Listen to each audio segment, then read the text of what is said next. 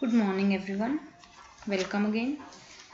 As you all know, we were discussing process of attitude change. In that, we have already discussed two major concepts, processes in attitude change. So let's start with third one, the two-step concept. It was proposed by S.M. Mohsin, an Indian psychologist. According to him, attitude change takes place in the form of two steps. In the first step, the target of change identifies with the source. The target is the person whose attitude is to be changed. The source is the person through whose influence the change is to take place. Identification.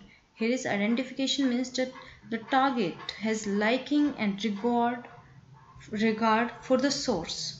She or he puts herself or himself in the place of the target and tries to feel like her or him. The source must also have a positive attitude towards the target, and the regard and attraction become mutual.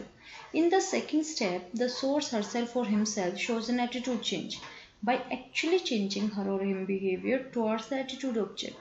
Observing the source change attitude and behavior. The target also shows an attitude change through behavior. This is a kind of imitation or observation learning.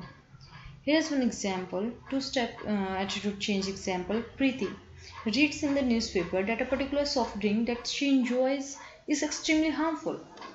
But Preeti sees that her favorite sports person that has been advertising the same soft drink. She has identified herself with the sports person and would like to imitate her or him.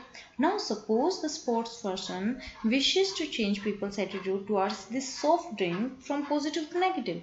The sport person must first show positive feeling for her, his fans, then actually change his or her own habit of consuming that soft drink. That is step 1, perhaps by substituting it with a health drink. If the sports person actually changes her or his behavior, it is likely that now Preeti will also change her attitude and behavior and stop consuming the harmful soft drink. This is a step 2. This is the third one, process of attitude change. Now come to the factors that influence attitude change.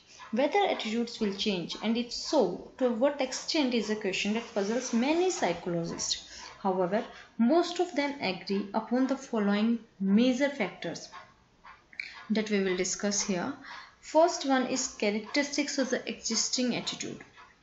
All 4 properties of attitudes mentioned earlier, namely valence, extremeness, simplicity, complexity and centrality.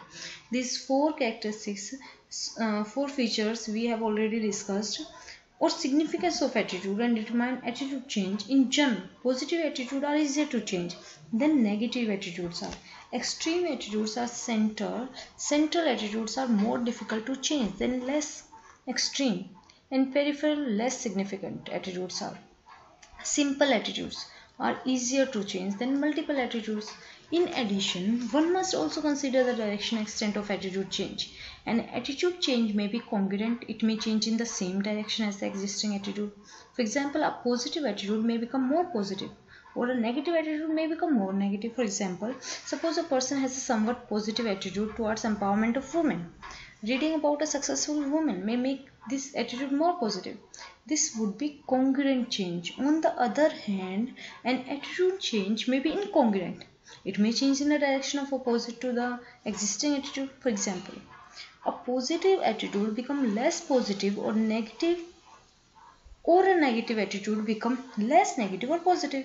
In the example just given, after reading about successful women, a person may think about women might soon become too powerful, neglect their family responsibility. This may make the person existing positive attitude towards empowerment of women less positive or even negative. If this happens, then it would be a case of congruent change. It has been found that in general, congruent changes are easier to bring about than are the incongruent changes in attitudes. Moreover, an attitude may change in the direction of information that is presented, in a direction opposite to that of the information presented.